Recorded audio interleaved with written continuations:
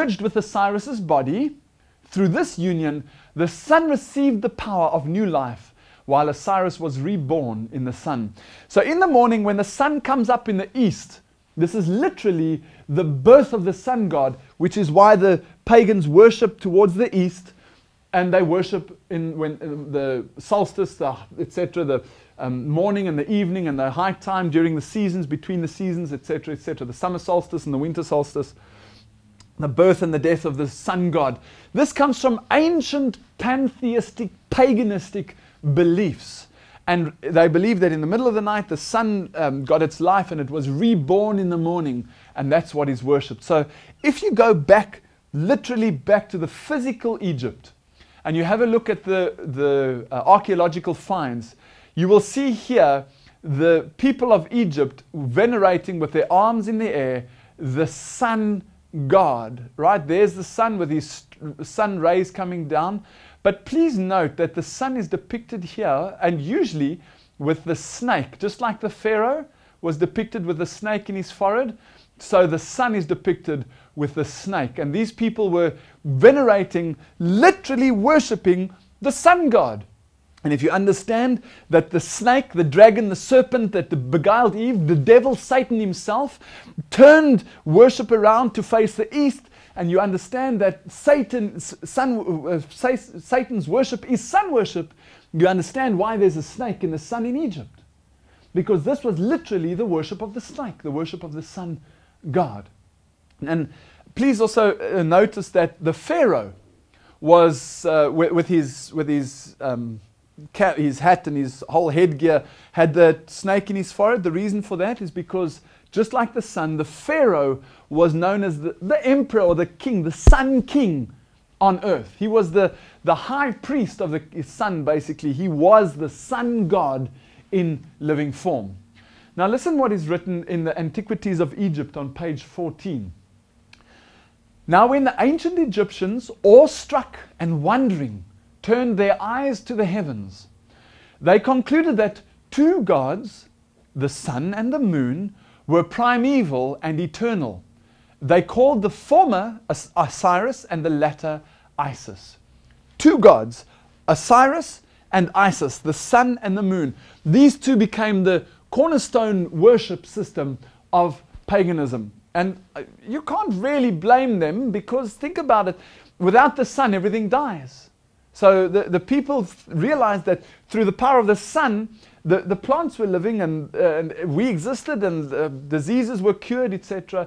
So people automatically, that's how clever Satan is. Through the power of the creation, he manipulates God's people to get involved in false systems of worship.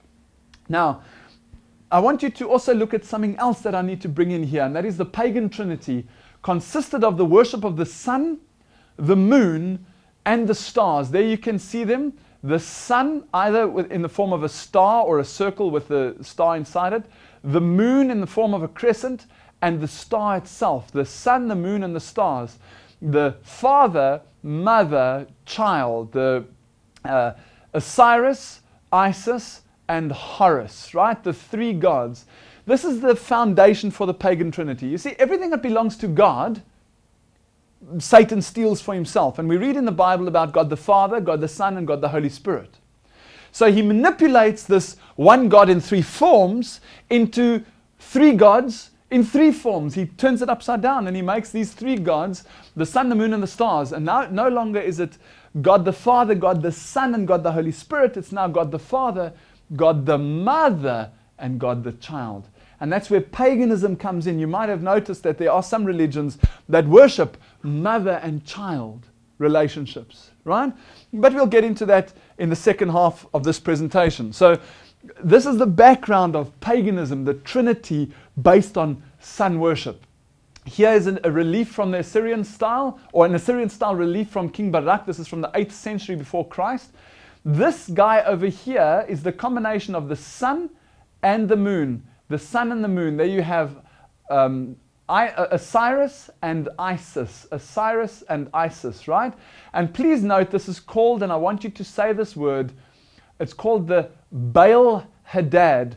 It sounds a little bit cleaner to me if you say Baal Hadad. and depending which language you're speaking, but let's call it a Baal Hadad for argument's sake. Here's a nice clear close-up version so you can see the sun inside the crescent moon. And these people here are venerating this Baal Hadad. The sun god has always been worshipped in the form of the Baal Hadad. And if you go back to ancient Egypt, here's Tutankhamun's pectoral, and you got the desert scarab with his wings outstretched. This is one of the gods they worshipped. But what do you notice on top? Can you see there the circle with the crescent moon? The Baal Hadad. There's another one, either with the star with the crescent moon or a circle with the crescent moon. This is the eye of Osiris, right, from Egypt. The circle, we know that the sun is a star, so it's either depicted as a star or a circle inside the crescent moon. But these two are always father and mother, the relationship between the two. Let's bring it to modern day context. I want to take you to Lithuania. Here in Zventoje in Lithuania is a pagan worship site. You can see the three phalluses. This is a symbol for sex worship, right? But on here, can you see the snake? The snake on here. And can you see this is the crowning of the snake? This is the crowning of the sun god in the form of a big phallus. I beg your pardon if I have to explain this to those that don't understand what a phallus is. This is the male sex organ standing up vertically.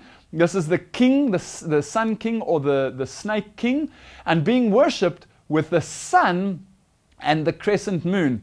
And if you were to be on top of this point, you would see directly, you'd see the sun and the crescent moon from that point. From our perspective, it looks exactly like this, the Osiris and Isis. Can you see how these symbols have come throughout the ages from the ancient Egyptian times right through to today?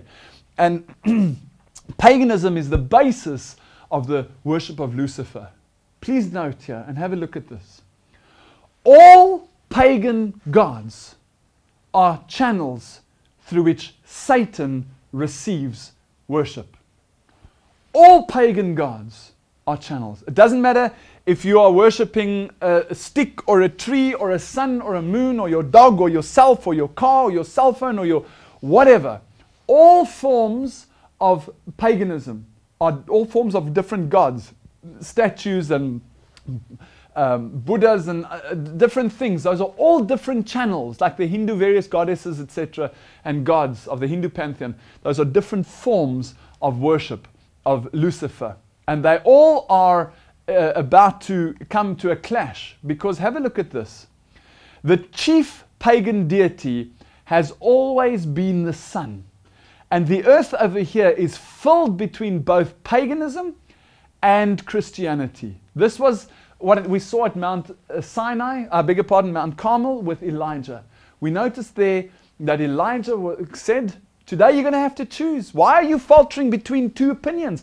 Either God is God or Baal and Asherah are God. Choose. Today the earth is the battleground between paganism and Jesus Christ. Nothing much has changed. Now, in the second half of this presentation, we're going to put all of this background into context, and I'm going to show you photographs and give you background and more information about how this fits into modern day worship. I'm going to show you some ancient pendants, and we're going to look at some of the religious leaders around the world, and we're going to see how paganism is today forming part of the Christian church. It's going to get very exciting. Please join me for the second half of this presentation. Thank you.